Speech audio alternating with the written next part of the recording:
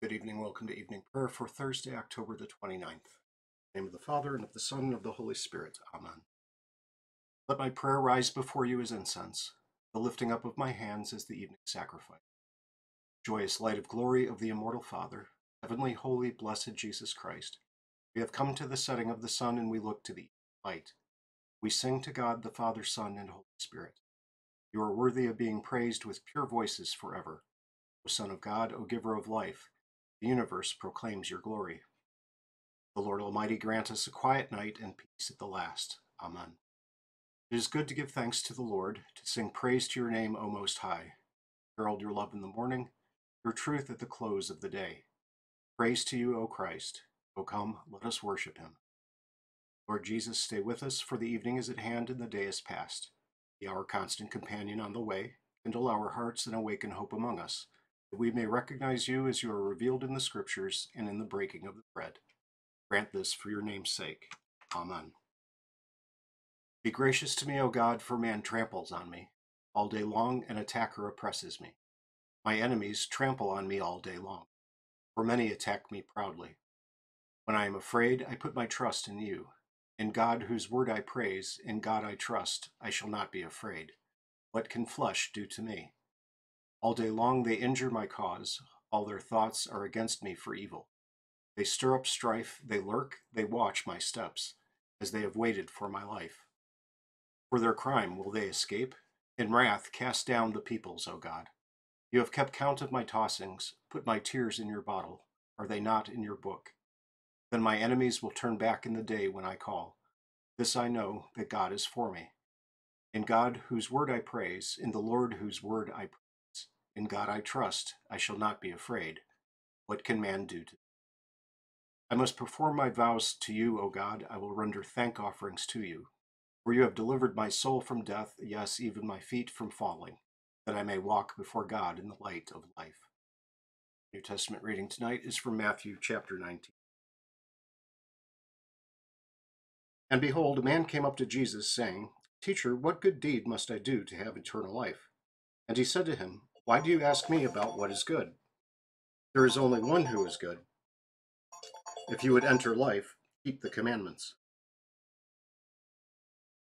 He said to him, Which ones? And Jesus said, You shall not murder, you shall not commit adultery, you shall not steal, you shall not bear false witness, honor your father and mother, and you shall love your neighbor as yourself. The young man said to him, All these I have kept, what do I still lack? Jesus said to him, If you would be perfect, go, sell what you possess and give to the poor, and you will have treasure in heaven, and come, follow me. When the young man heard this, he went away sorrowful, for he had great possessions.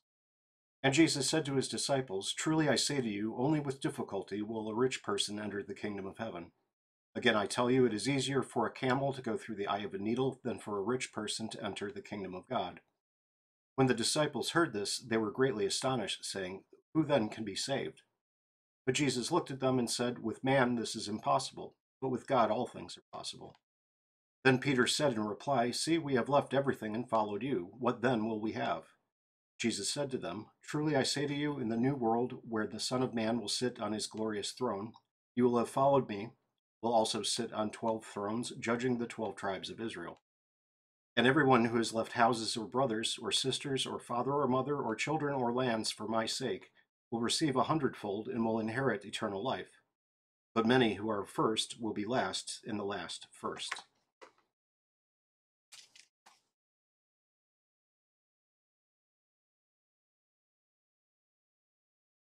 Our evening devotion with Martin Luther is based on Genesis 12:1. The Lord said to Abram, Leave your land, your relatives, and your father's home. Go to the land that I will show you. Residence in a foreign land. We ought to admire Abraham because he allowed God to reprimand him. Even though he was afraid of God's anger, he admitted that he had been worshiping idols and had not trusted God. Then he started a journey without knowing where he was going. Abraham left his familiar homeland to look for an unfamiliar foreign country. While faith convinced him that he would get there, outward appearances made this seem uncertain. As a matter of fact, according to the Bible, he never had a permanent place to live after that. Even David praises this lifestyle, using it as an example when he says, I am a foreign resident with you, a stranger like all my ancestors. Psalm 39:12. Someone might say, what? Wasn't David a king? Wasn't Abraham a very wealthy man, even though he moved from place to place? Although all of this is true, David and Abraham didn't have much because they treated their possessions as if they didn't belong to them. As Paul said, those who use the things in this world should do so, but not depend on them. 1 Corinthians 7:31. Faithful people have always lived this way. They take care of their home and family, participate in society and government, raise children, and have occupations in agriculture, commerce, and industry. All the while, they realize that they, like their ancestors, are temporary residents of a foreign land.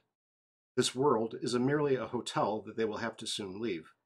Because they know this, they don't allow themselves to become too attached to the things of this world. They take care of their physical needs with their left hand while raising their right hand toward their eternal home.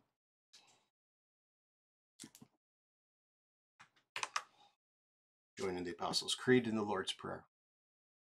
I believe in God the Father Almighty, maker of heaven and earth, and in Jesus Christ, his only Son, our Lord, who was conceived by the Holy Spirit, born of the Virgin Mary, suffered under Pontius Pilate, was crucified, died, and was buried. He descended into hell. The third day he rose again from the dead. He ascended into heaven, and sits at the right hand of God the Father Almighty. From thence he will come to judge the living and the dead. I believe in the Holy Spirit, the holy Christian Church, communion of saints, forgiveness of sins, resurrection of the body, and the life everlasting. Amen. Our Father, who art in heaven, hallowed be thy name. Thy kingdom come, thy will be done on earth as it is in heaven. Give us this day our daily bread, and forgive us our trespasses, as we forgive those who trespass against us. And lead us not into temptation, but deliver us from evil. For thine is the kingdom, and the power, and the glory, forever and ever. Amen.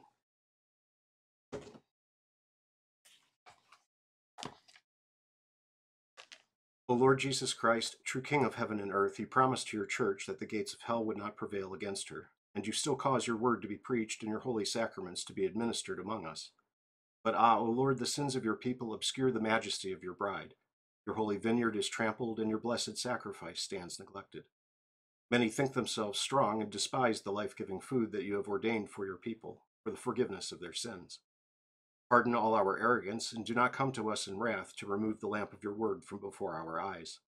O Lord, we pray you, visit this vine which you once established for yourself, and renew us with the sun of your mercy in the water of eternal life. Give us a great hunger for the food of your true body and blood, and let all your faithful people ever be found in the apostles' doctrine, in the fellowship, in the breaking of your bread, and in the prayers. We implore you, O Lord, for our altar, that it may ever be a place where the medicine of eternal life, the forgiveness of our sins, strengthens us in body and soul, that disbelief and impenitence may stay far from all who come there, so that they may not eat and drink to their own judgment. O eternal high priest, let the fruit of your Spirit grow in us, which is love, joy, peace, patience, kindness, goodness, faith, gentleness, and chastity. Cause us to live in holy conduct toward one another to the glory of your holy name, here in time and hereafter in eternity. For you live and reign with the Father and the same Holy Spirit, one God, now and forever. Amen.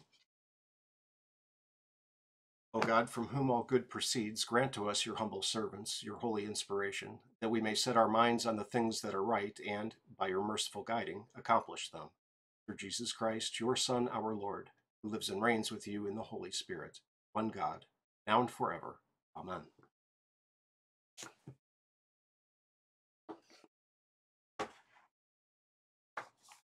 Our shorter reading today is from Romans 11:36. For from him and through him and to him are all things, to him be glory forever. Amen. In him we live. Why would we want to boast, Paul means to say, when all things that have being, obviously also all our wisdom and abilities, derive not from themselves, but they both have their beginning from him and are preserved through him and must continue in him. He says, in him we live and move and have our being, Acts 17:28. Likewise, he has made us, and not we ourselves, Psalm 103. That is, what we are and what we can do, that we live and have peace and protection. In short, whatever good or evil happens to us, happens not by chance and accidentally, but everything comes from and through his divine counsel and good pleasure. He cares for us, for his people, and for his sheep. He rules us, gives us good things, helps us in danger, preserves us, etc. Therefore, all glory and praise are due to him alone before all creatures.